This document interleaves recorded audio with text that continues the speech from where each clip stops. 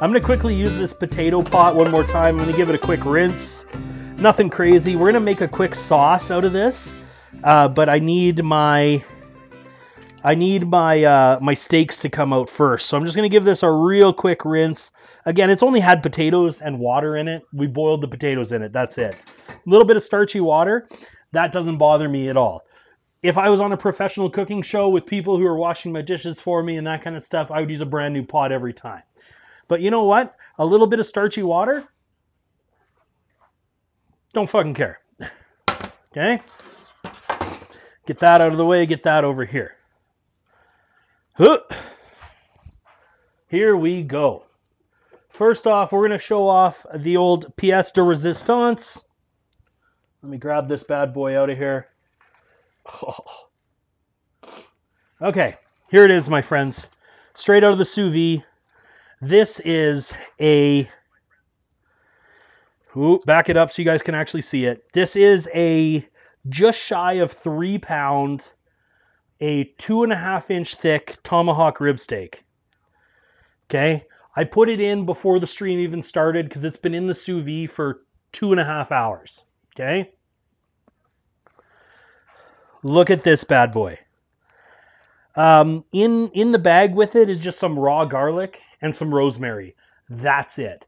I seasoned this thing heavily with salt, pepper, cayenne, paprika, onion powder, garlic powder. I'll show you. I cheated. This is Joe's Kansas City barbecue seasoning. It's their big meat seasoning. I put this shit on so much. Mrs. Wynn and I, we had the opportunity to go to opening day of the Major League Baseball season in 2019. We had a chance to go to Kansas City. When I was going down there, I was asking people, hey, you know, what do you guys recommend? 50 degrees C. 50 C. Give me one sec. How long do you sous vide the creme brulee? The creme brulee goes in for 45 minutes.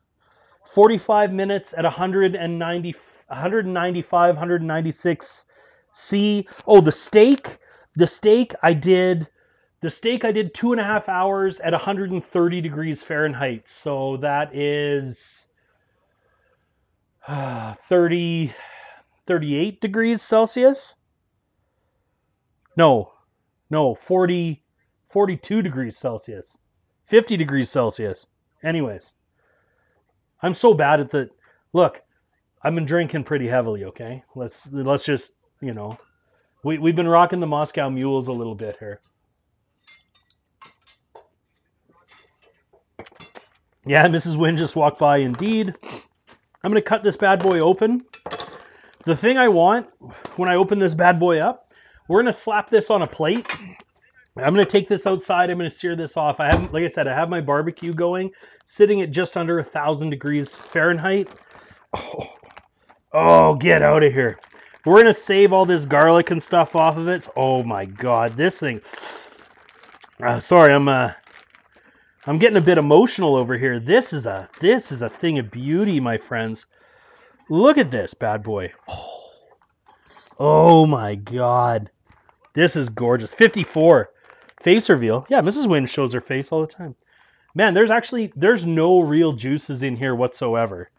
That's the best part. I'm gonna chuck all this garlic, all this. We're gonna set this off to the side here for a quick sec. Let this bad boy rest. So all the garlic, all the rosemary is going in. We're gonna add steak looking juicy. Hell yeah, brother. Hell yeah. We're going to add some more shallot. I have another shallot right here. I'm going to quickly split this open. I think the difference between... It's 32 degrees and then it's times 1.8. It's a real mess. Okay. We're going to cut these off. That's going to go... That bag is going to go in the garbage. I just want a little bit of shallot to chuck in here as well. Again, same thing as always. What we're going to do is we're just making some slices in here. Watch your fingers. 1.8. Too much. Yeah, I know, right? I can't remember if it's 1.8 and then add 32 or add 32 and then 1.8. I think it's 1.8 first and then 32. Or you can just Google the calculation, and that's it. Yeah. Google's my go-to? Hell yeah, my friend. Hell yeah. Okay.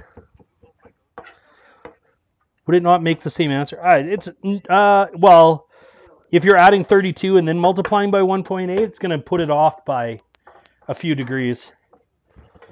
Okay, shallot in. I hate maths. Okay, shallot in, garlic in. Turn that on. Again, a little more butter. My head hurts. More butter, because you know what? Everything is better with butter. Boom, there it is. Okay, British Columbia, Geringer Brothers Merlot. One thing that I tell people about cooking with wine, if you're going to cook with wine and you wouldn't drink it, why are you cooking with it?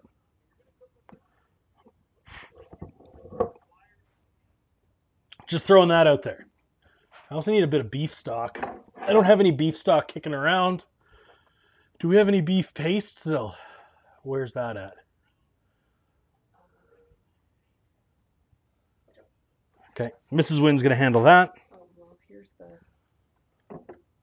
There's the torch. Oh, there's the beef paste behind it. Okay, if you're gonna cook with if this is again another thing that's not from Alberta, I'm sorry. I feel so bad. This is just some basically like concentrated beef paste, almost like a concentrated demi-glace. So we're gonna use the concentrated demi-glace, some water. I want this to be nice and beefy.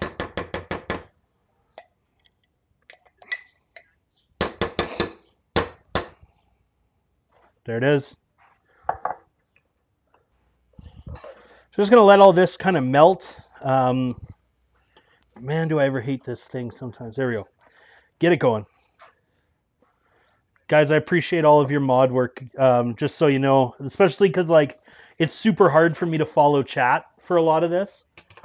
Man, do I have a bunch of dishes to do later as well. It's all good. We're going to make it work. I have just this mess of garbage in the one sink because that's where I just threw all the garbage in there. Plus empties, of which there's quite a few. So we're going to cook this down, guys. We're going to let this all cook. Again, what you want to do is you want to use you want to use any sort of beef juices that come out of the bag. This bad boy did not give us much of anything. Look at this.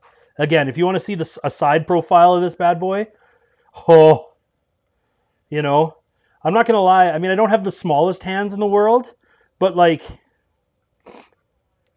this thing is slap your mother good, okay? I can already tell. Oh, I'm excited. Okay. Let this cook out. Gonna get the garlic and the shallot cooked out just a little bit, guys.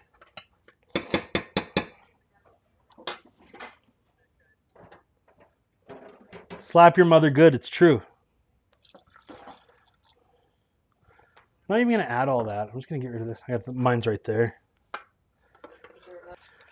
Again. Oh, come on. Bold, fruity, smells of cherries, smells of definitely like red fruit, like black currants, raspberries, cherries, a little bit of leather. Oh, who doesn't love leather?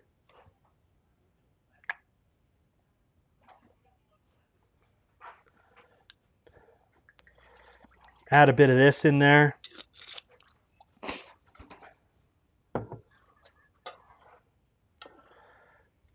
It's true. I'm going to go sear this bad boy off, so I'm actually going to mute my mic here for a hot second. I'm going to take my microphone off so I can go outside and it doesn't blow your eardrums out if I disconnect it or something like that. I'm going to mute this. Give me 1 second. Make sure my sauce doesn't fucking go to shit on me. Basically what I want to do is I want this thing to boil like a mad motherfucker. I want it to boil and I want it to reduce by about half. And then we have the butter in the fridge. We got a little bit of sauce going on here. We're gonna go sear this. What mic am I using? I actually just bought a brand new lavalier mic. It was like $30, dude. $30. Nothing crazy. It's just a little lapel mic right here. Just join, but I'll add you. Yeah, man, for sure. Do it up. Like send me a DM. Anything you need to know, dude. If it's about streaming, if it's about cooking, if you got questions, if you just want to know what my favorite baseball team is, it's the Yankees, by the way. Then like I'm just gonna let that go. Yeah, just reach out, dude, man. I'm here for you. I'm here. I'd love to chat with you all day. All day, all day. Garbage team. God damn it, Darren.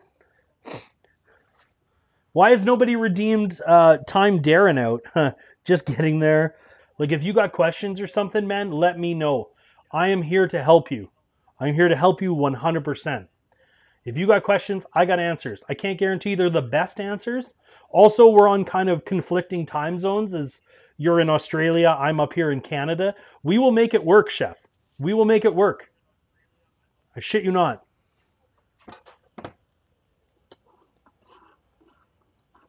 God, that smells good. Man, this demi. Oh, the demi, the red wine, the rosemary. I wish you guys could smell this right now, guys. This is on point. Absolutely. Just like the perfect. We're going to reduce this down. I'm going to do a day show. Yeah, you got her. Okay, I'm going to mute the mic. I'm going to go sear this steak. I'll be back in like 2 minutes, guys. This is going to keep reducing. We're just going to let this run. BRB. All right, guys, here we go. So this is the final product. We're going to let this rest for about 10 minutes. Let me pull this back so you can actually see it. There you go. Like seared, like a minute on each side kind of thing. Minute and a half on each side. Mrs. Wynn and I love our steak nice and rare. So this is going to be a nice, rare tomahawk. This sauce, again, it could easily reduce a bit more. Trying to... Oh, shit, that's good. Woohoo! God damn, that's good. Okay. So, thanks, Zell. Okay, what we're going to do, we're going to leave this nice and low. We're actually going to turn the heat right off of it. And we're just going to mount this sauce with some butter. Because everything's better with butter. Let's just call it what it is. All right. We're just going to quickly stir this in. Add some richness to this sauce. Oh, God, man. Like I said, if anybody wants to come over, now's the time. Because shit is about to get real. Okay?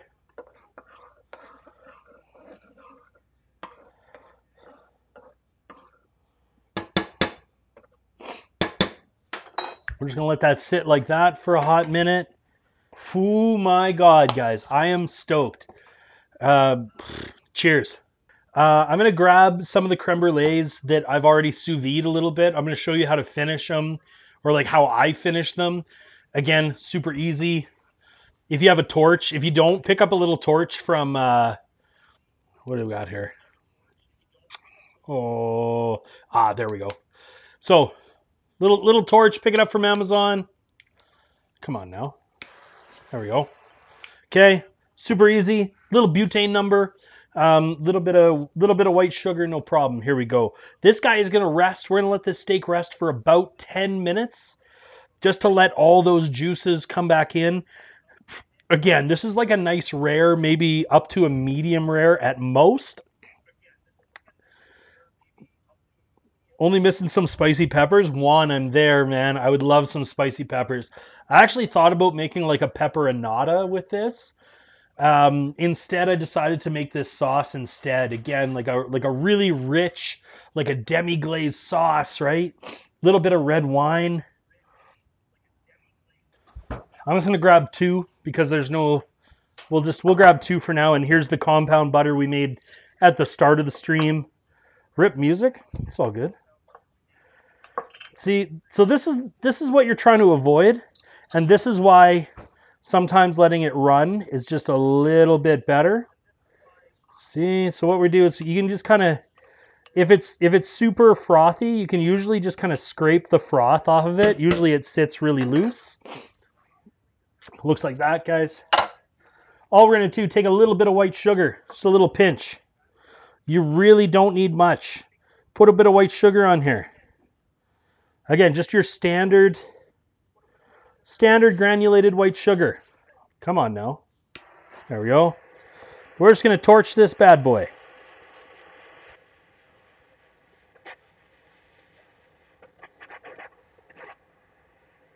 Again, don't get too close with the torch. Thank you very much, chef. Okay. Get yourself a nice torch on there. Let that set up. Some wind outside. There we go. Look just like that. That's going to form a nice crust on the top of it. We're just going to set that aside. That's going to be our dessert.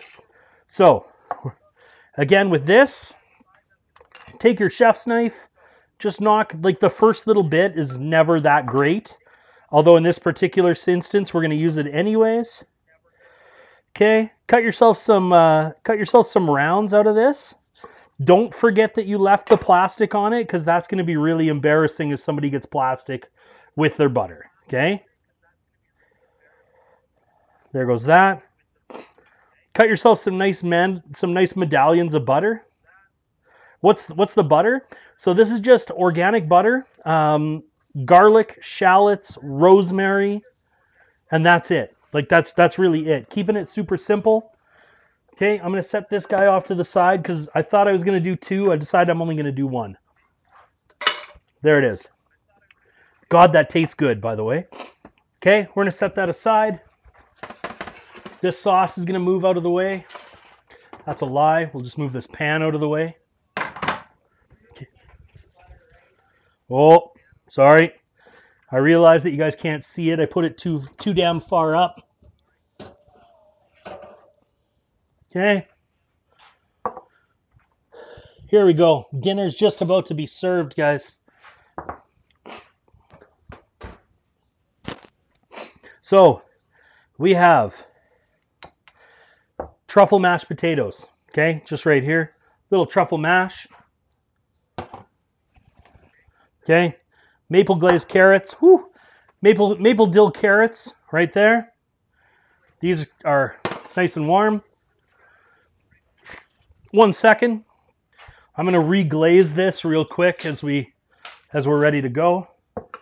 So here's a caprese salad made with heirloom tomatoes, buffalo mozzarella. Finish it with a fresh coat of glaze.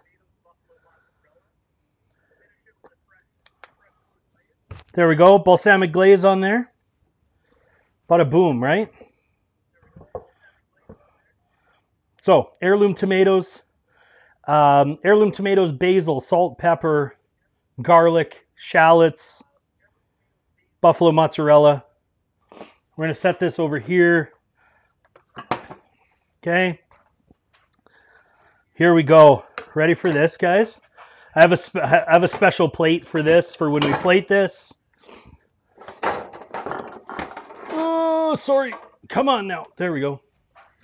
Okay.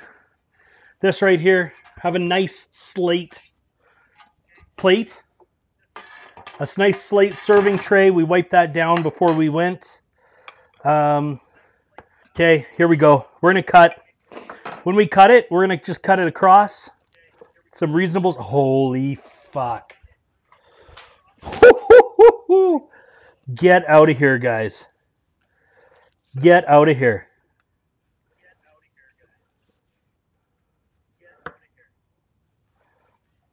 Guys. Like. Come on.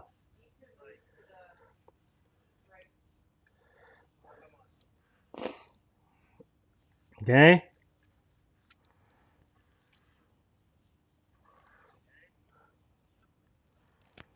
Nice slices. What did you season the steak with? Mary, give me 1 second and I'll show you. Okay. So that's sous vide at 54 degrees C. That's exact. Yep. Sous vide at 54 degrees C, finished on a about 1,000 degree Fahrenheit grill. There we go. This one's going to be a bit of a pain because I'm coming up on the bone here. Let me just cut through that.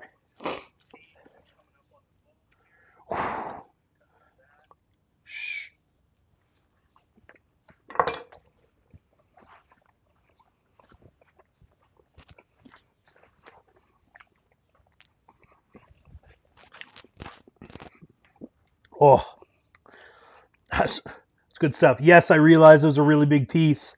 No, I don't really care.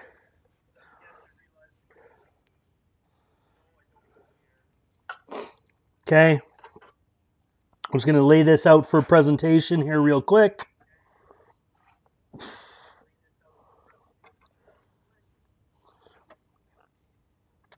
Okay. Oh. Wipe down my cutting board. We're just going to use this one, and we're almost done here, guys. We're just going to put a few dabs of butter on top of there. And then honestly, all you need to do to finish it, take a little bit of this sauce, just run it over top.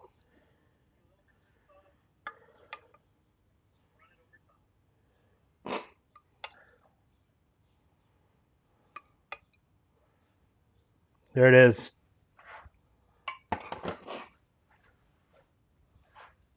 There we are, my friends. And then, of course, Earl Grey creme brulee for dessert. There it is. Yeah, bon appetit, guys. Bon appetit. Guys, thank you so much for being here. This is like my very first... This is my very first cooking stream I've ever done. Again, I don't always do cooking streams. This is the first one I've ever done. We did this because we hit a sub milestone, and I said, look, if we hit this sub milestone, we'll do a cooking stream. Of course, you can't tell the winner's circle that there's some sort of a challenge. Yeah, no, you're totally welcome, Zell.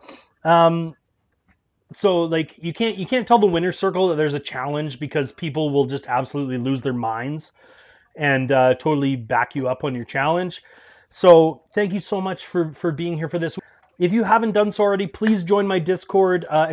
Discord if you need that link. C Chef, make sure you whisper me on Discord. I'm not going to guarantee that I'm going to get back to you right away.